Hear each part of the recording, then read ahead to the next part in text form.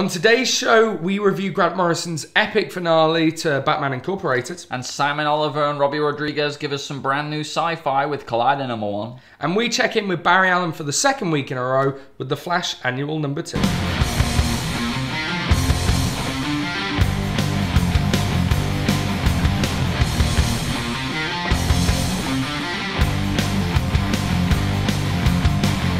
So, after 13 issues, I don't even know how many months it's been. Well, no, hang on. Let's go back even further than that. Let's go back. Oh, shit, yeah. Since Batman and Son, so this is basically the conclusion of Grant Morrison's epic Batman story. 7 years this Batman story's been going.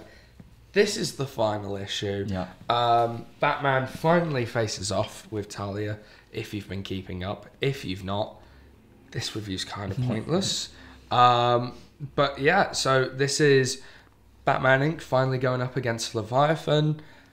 What did you think of this conclusion? You've been heavily invested in this story. Your boy, God rest, has passed away in this book. It's been an emotional roller coaster for you. So has it paid off in the final issue? Well, I mean, it's kind of strange because this issue feels really like a wrap up of everything as opposed to a wrap up of Batman Incorporated, and I've read everything. Yeah. Everything Grant Morrison has written as part of his 6-7 year stint on Batman, I have read, and so this feels like a conclusion to all of that. In many ways, the Batman Incorporated Volume 2 story is the conclusion to his run. That's how big and epic it is. It says epic on the cover. That is what it is. Yeah. And I just thought this was just tremendous. Grant Morrison has just a perfect understanding of comics. I think the Ouroboros metaphor, which we see again displayed wonderfully on just a fantastic double-page spread, is a perfect sort of metaphor for Grant Morrison having started, having gone right around, and then really to start to leave the universe sort of how he left it. Perhaps there's something at the end that... it's a very generous story. That's the other thing I was going to say. He leaves just enough for the writers to take if they want. They don't have to. He's built it up, and I think they'd be silly not to take it because it's horrendously creepy, and I think it would be a great story to tell.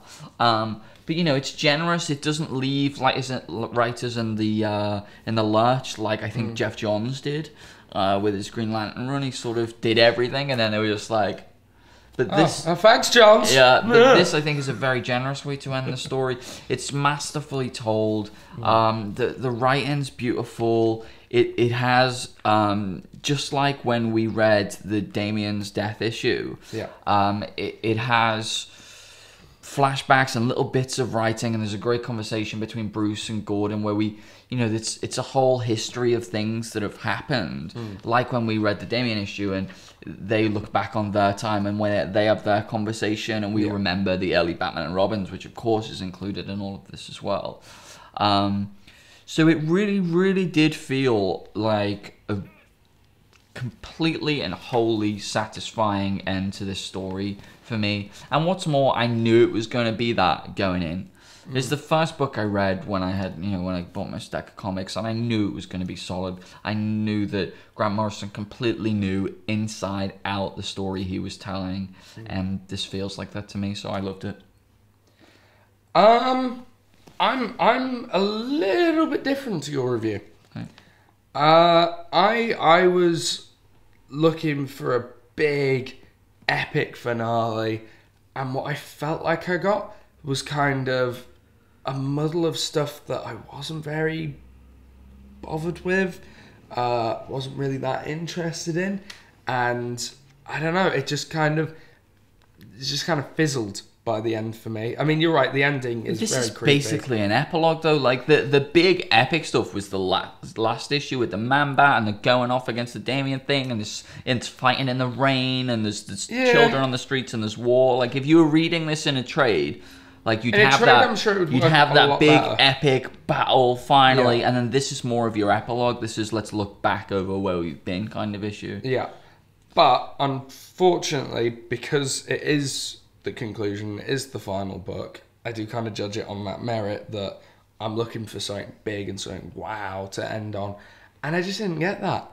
You know, it kind of ended the way I assumed it would end because it's a comic book. And it, you know, yeah, again, the epilogue is creepy. And you're right, I hope someone does run off with that. That'd be great with Snyder. Snyder do In wonders with that Snyder's story. hands, that'd be fantastic.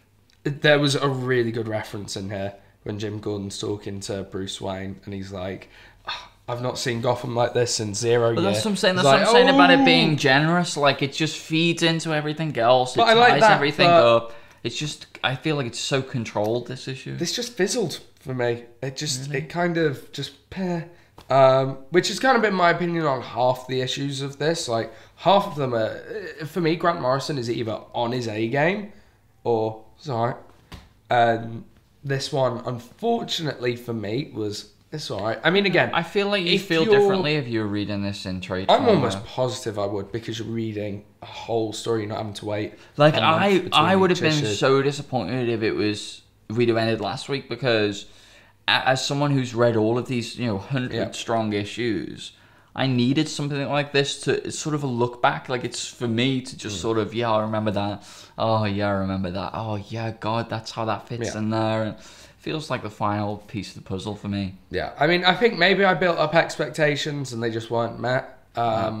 But, as a whole story, I have really enjoyed it. I don't think it's the monumental Batman story that Grant Morrison was after. I'm sure in the retrospective of his whole run, but that will never be considered a classic story arc because it's too big. That's like saying Neil Adams' run on Batman was They could. a classic I think story arc. they'll bring an omnibus out. Oh, I'm sure, and I'm sure. Although they'll bring- Jeff Johns is first in line for that. That's very They true. owe him his first. I think. Yeah. Cool. So that's what we think of Batman. Aye. Let's talk about another. The next book we're going to talk about is a brand new title. God, who publishes this? Vertigo. Vertigo Comics. Simon Oliver and Robbie Rodriguez. And it is essentially, what if the laws of physics broke? No, not necessarily broke, but what if we found out that they weren't as solid of laws as we think they are? That they didn't have to be, that there were ways that they could change and that we could possibly make use of them. And then what if we took being on the brink of that 50 years time where that's just a thing, where physics aren't stable, where reality, can change and alter so much so that you have a task force specifically designed for when things like that do happen. Yeah. So it's an interesting, sci-fi concept that was immediately interesting, I think, to me. So how did the comic handle that concept? So this book for me was running along. It was kind of introducing the concept. The moment for me where it just completely won me over was 911. What's your emergency? Police, fire, ambulance, or physics? I was like, yes, love it. I'm in as Jim. Let's go. And yeah, I really enjoyed this book. I thought the writing was great. Really cool characters in there. I like our lead guy. He seems like someone who I'm going to be rooting for. There's some interesting backstory there with his dad and, a lot of Room. a lot of room, and you get the office politics, which I quite like, and things like that.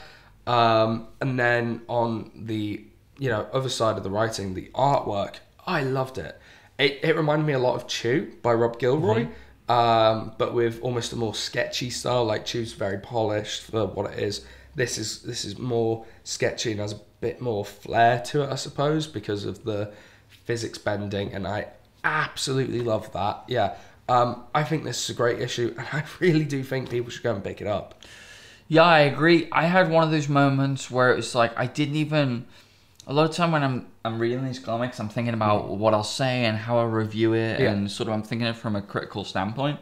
But I just read this Yeah. Do you know what I mean? I was just, I've just read a comic though. And I didn't really even, you know, I just lost myself in it, and I just wasn't even conscious of anything else, and I was just reading the story. Yep. And I was just so into it.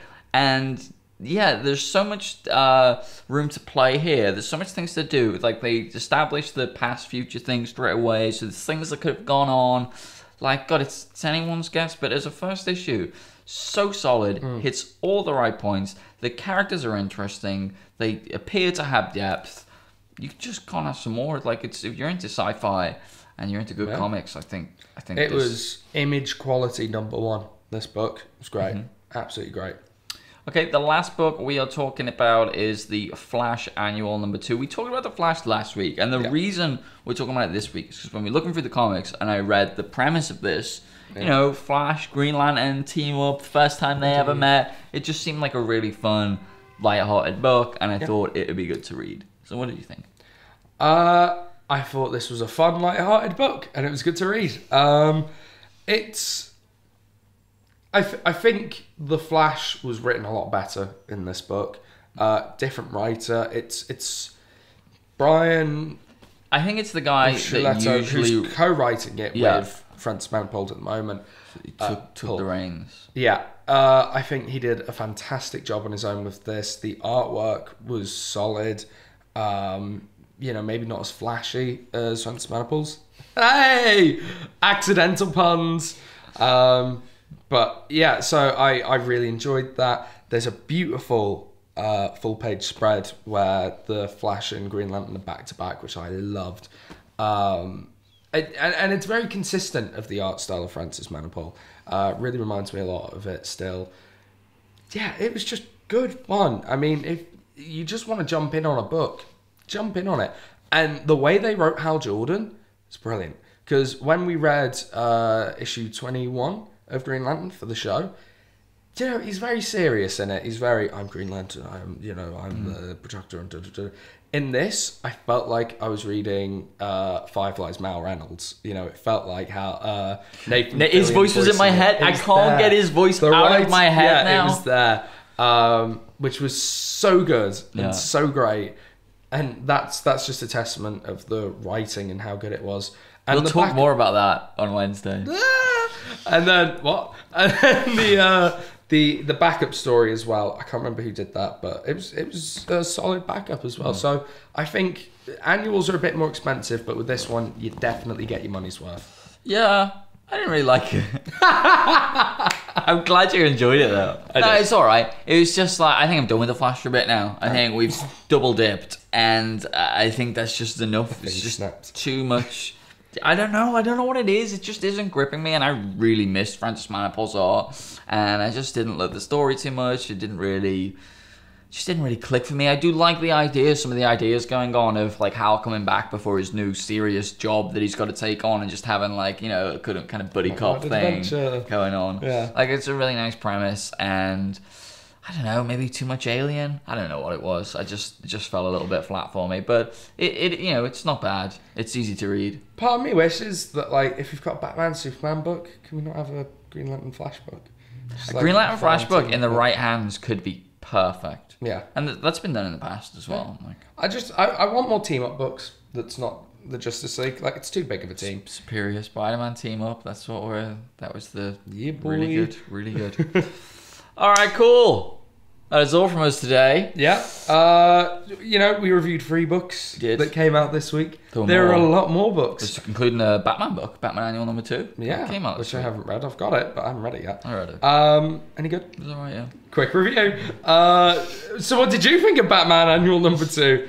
Put it down in the comments below. Also tell us on Twitter @ComicBookShow1. Indeed. And what else we got coming up this week? On Wednesday, we are talking the Flashpoint Paradox. We're going to be reviewing that for you. Yep. And then on Friday, the highly anticipated by one person, Best of the Month. We'll see you then. I'm in as Jim. Let's go.